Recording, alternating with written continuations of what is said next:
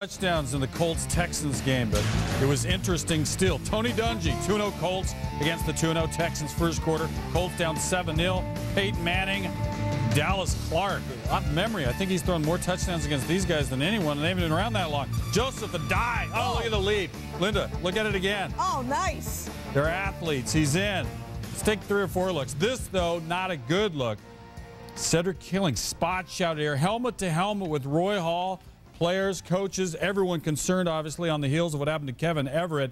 The good news, though, Coach Gary Kubiak reported moving his arms and leg. Teammates say at night he was happy, resting well. Adai doesn't have to jump up and down this time. He gets in 22 carries, 72 yards. Colts out 24-10. And then Matt Schaub. Vontae Leach, he's wide open. Schaub was 27-33. Texans pull within 6. After the Texans force a punt, a chance, but Schaub was sacked 3 times in the game. That one didn't help. The Colts are now 10-1 versus the Texans.